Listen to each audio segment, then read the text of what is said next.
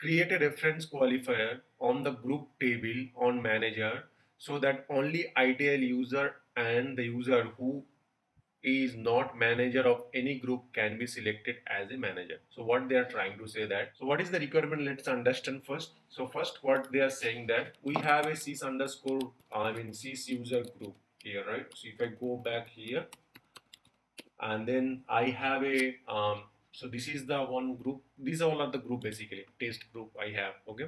So we have a field called manager, and in if I click and show, there will be there could be a reference qualifier. Let's see what is the reference qualifier first. At that moment there is no reference qualifier. So what they are saying that at that moment I can select any of this user. So let's say whatever the user is present to this my system, all the 696 user I can see. So what they are saying that I should be select all the user who is not part of, who have the ITIL role. First criteria is the user who have ITIL role, and secondly, the user who is not manager of any group. So if I go here, sys underscore user underscore has role table, and then if I search with that, let's say the role equal to ITIL, then I should get that couple of user. At that moment I am getting the 66 user. So all those 66 user I should find out, and then among with this 66 user, if I go back to again the sys underscore user underscore group and open any of this, let's say this is the group table, and if I filter out all the empty, so we have this many 11 members. So within this 60, so total we have 66 user. Within the 66, I cannot, if the user is, if this is the one of the, if this is the user, one of this user, I should not be able to select that. So this is what their requirement is. So the user who have this one, and then let's say that user should not be this like this user. Okay. So 66 minus whatever the user, see this user, Borogier, this user have ITL role. So I should not go to this test group here, and I should not be able to select this user. So at that moment, if I search this user is selectable, but the condition will be the 66. I can select 66 user who are not part of these only 66 user. At the moment the only 66 user have ITL role, so I should be able to select all the 66 user along with that who are not part of this member, in case this wow rogir should not be available here. Okay, so this is the complex requirement. So this is cannot be done like normally configure. If I right click and go to the configure dictionary, here you can see the reference qualifier. And then in this reference qualifier, I cannot select anything like this condition. Whatever is that, it's a complex requirement, and that cannot be fit here. So any complex requirement cannot be fit into the simple simple reference qualifier. Okay, we have to be shift to the advanced reference qualifier. To the advanced reference qualifier, you have to click the advanced view. Once you click the advanced view, so now you can see this is the advanced view. Under this advanced view, you have an option called reference qualifier. Simple. You can change to this dynamic or maybe advanced, where you can start writing the code. So our case, it's a advanced. So we are going to start writing our code. To write this code, what we have to do? We have to declare a script include. So I am going to open this script include here. Under this script include, I am going to create a new script include. Let's say that group manager.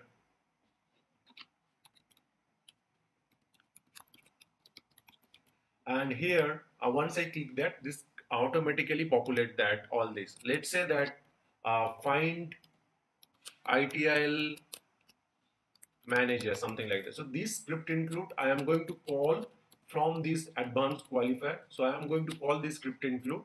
So I will call this script include. So I'll simply save that. So once this script include is created, I can call this script include from this reference qualifier. To call this script include, what we have to do, we have to type the JavaScript colon, and then we have to call the script include name. This is the script include name, and here we can call this basically the function name. Okay, so we can pass this. Now in the bracket you can pass the current object to get any group name or anything. So I will just click the update. So it means that reference qualifier, I have selected that. So now I am in the group. If I right click and then click show, you can see that I am right now pointing to this. What you can see, we are calling this script include. So right now I am pointing to this script include, passing the current object, and then whatever script include reference qualifier will be returned, that we can show. So if I click at that moment here, there is nothing, no code written at that moment, and that's the reason it's returning me the 696 object. Okay, now let's start writing the code here. So first thing first, we have to find out this query so that it can return only 66 user who have the ITL role. For that, what we have to do, we have to query to the CC user has role table. To query that, we know that gr we can use the glide record, so we are going to use this same method here, and then here we can put this encoded query or anything. So I'm going to put that add encoded query, copy, and then from here we can just copy this encoded query and we can just paste that. All right, so we are going to query to this a table called gr has role, where the role name is ITL. So give me these all username. I'm asking that give me those all username. So I will say that gr role dot next, and then I should get all these username, right? To get the user, what we have to do, we can just show match here, copy query, and then if I go back here, you can see, so we have a field called user. So user will return me that sysid. So here if I put the gr user dot sysid, it will return me the sysid of the user. So gr role is nothing but at that moment it is pointing to this user, this table, and if we open that, I should get this user sysid. So this is the user and role mapping table. So I should get the user details. So I will put the user dot sysid because this is reference field. I'll get the user sysid. Now what we have to do, I have to declare a array, let's say users, and then this is my array, and in this array I will store all these user sysid. Okay, so let's understand one more time. So I have declared an array. Under this array, I am going to query to the CC user has role table where role name is ITL, and then by this one I am getting the all this sysid, and I am pushing all this sysid one by one to this array. After that, what I am returning, I am going to return what I am returning sys underscore id in, and then I am putting that call sys user dot to string.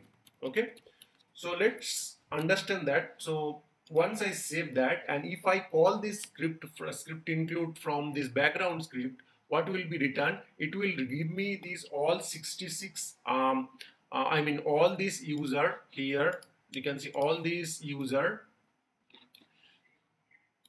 sysid one by one. So this will return me all these user sysid one by one. So let's try first.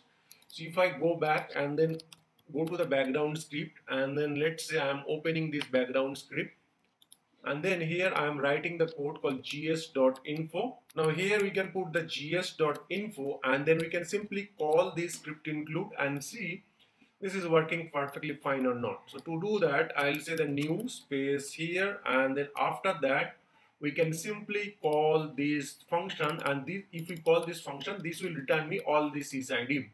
So let's try, and then simply click, and you can see it's give me all this sysid. So these sysid, these all user I should give me. Now if we, previously I was getting 696, now if we click that, it will give me these only these, you can see 53 user who have actually active, and then they have ITL role. So these 53 user I am getting right now. Now additionally 53, what our requirement is that this 53 should not be part of this group. So if they are part of this group, they should, I mean, at that moment if we search here, let's say I am going to search here, let's say this is giving me 53 user, and in this 53 if we search this user, and this user I am getting, but I should not get this user because this user is already part of a manager.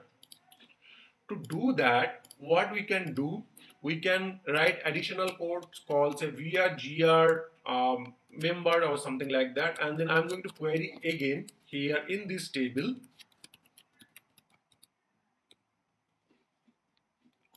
Let's say that I'm going to query to this table.